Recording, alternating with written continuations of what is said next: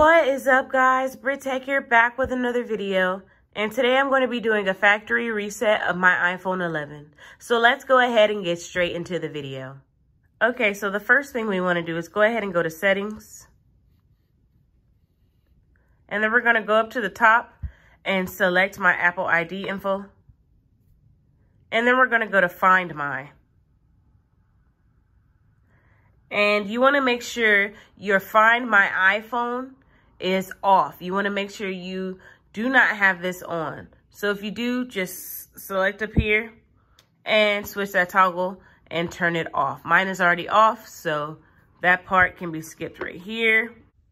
Okay, and once your Find My iPhone is off, you're going to scroll down to the bottom, go back to the regular Apple ID page, scroll down and sign out. So just select sign out and keep a copy of your data on this iPhone.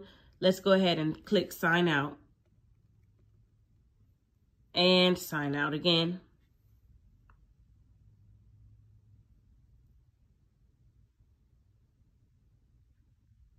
So now that we've done that, you can see that the iPhone is now logged out. So let's go ahead and go down to General and select it. And then we're going to go ahead and scroll down to Reset and select it. And then we're going to go to the second option and erase all content and settings. Put in your passcode.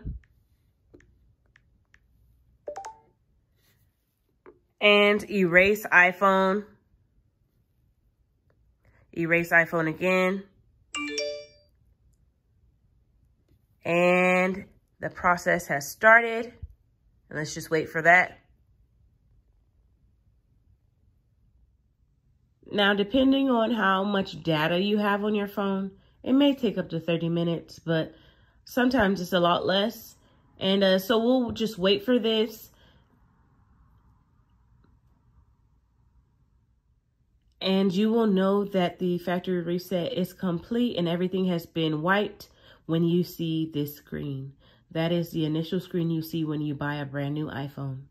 So yeah, guys, that's how you do it. Hope you enjoyed this video. Don't forget to like, comment, and subscribe, and I'll see you next time. Peace. Listen.